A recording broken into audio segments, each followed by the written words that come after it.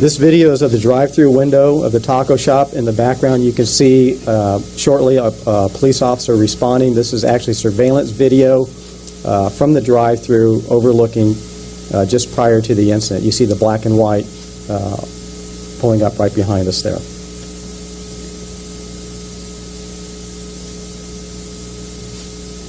This is Mr. Alongo and Officer Gonzalez.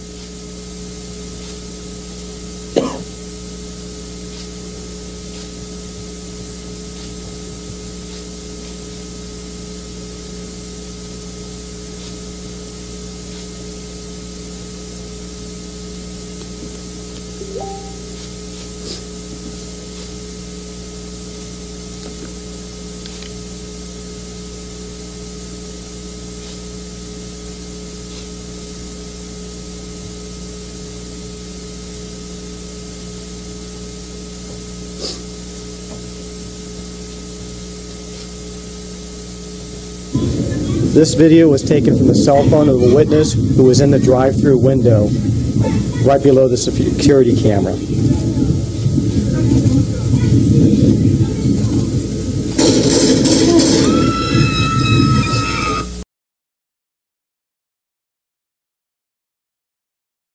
Watch. Cop kills unarmed mentally ill man for holding an E-Cig. No charges. San Diego, California. RT. The San Diego County police officer who fatally shot a distressed black man who was acting erratically and holding a vape pen that police mistook for weapon will not be charged with a crime, the county district attorney has announced.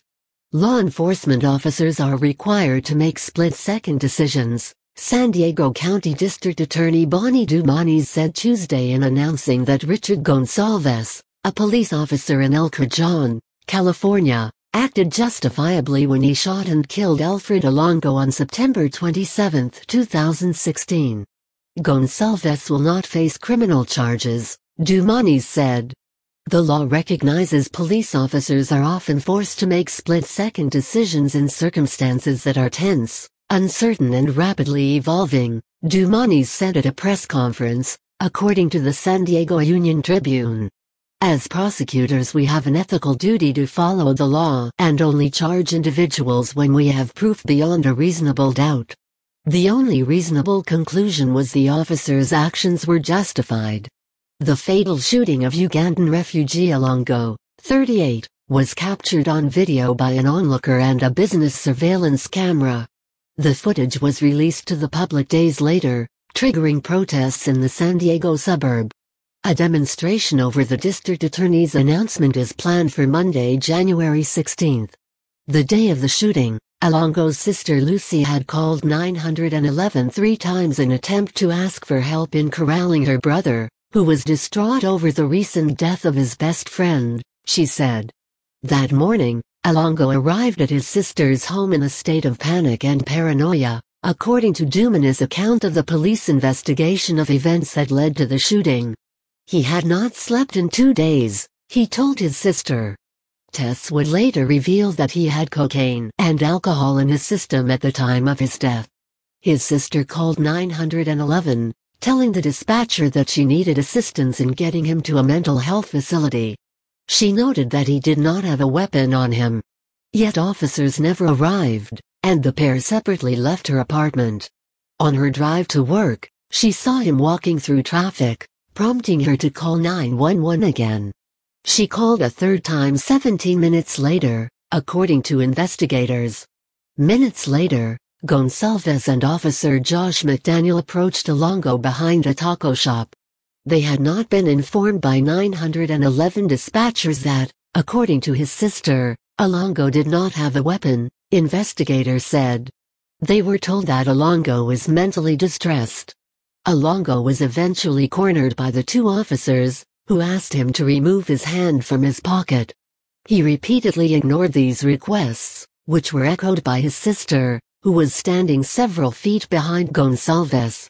The officer told investigators that he had noticed a bulge in Alongo's pocket alongside his hand. Gonsalves eventually unholstered his gun, holding it along his side, as McDaniel pointed a taser at Alongo. Alongo then pulled his hand out of his pocket, pointing a shiny object, later discovered to be a vape pen, at Gonçalves. Alongo then made a motion as if he had fired a gun, prompting Gonçalves to fire his weapon 4 times, fatally wounding Alongo. Alongo's two-handed shooting stance and his refusal to comply with officer demands were critical in determining whether the officer's fear of being shot was reasonable under the circumstances, Dumanis said Tuesday. It appears Alongo's actions in bringing up his hands in this manner, with the vaping device, was a purposeful, intentional act by Alongo to place Gonçalves in fear that he was about to be shot, Dumanis wrote in a letter to the El Cajon chief of police. Image, http://pixel.watch/QUT7 Alongo's family has filed wrongful death complaints against the city, according to the Union Tribune. A federal civil rights lawsuit is imminent, an attorney representing Alongo's wife and 2 daughters said. This is not in any way going to diminish our resolve to seek justice for the family through the civil justice system and the reforms that will work to ensure that this type of homicide does not occur in the future, attorney Brian Dunn told the Union Tribune. The family has vowed to press for an independent investigation of the shooting. War has been declared on humanity and the battle line has been drawn, Alongo's father, Richard Alongo Abuka, said Tuesday. Gonçalves escalated a situation that should have been de-escalated, said attorney Dan Gillian, who represents Alongo's sister and an El Cajon officer who has sued Gonçalves for sexual harassment. He provoked and terrified a man he knew was having a mental breakdown, Gillian said. El Cajon officials either would not comment on the announcement or indicated that they will not contest the district attorney's conclusions, the Union Tribune reported. The report was clear and it stands on its own, said El Cajon Mayor Bill Wells. Read more at http://thefreethought project.com/alongo-vep-kill-video-charges/#SO0QDHHF3L6CC0BO.99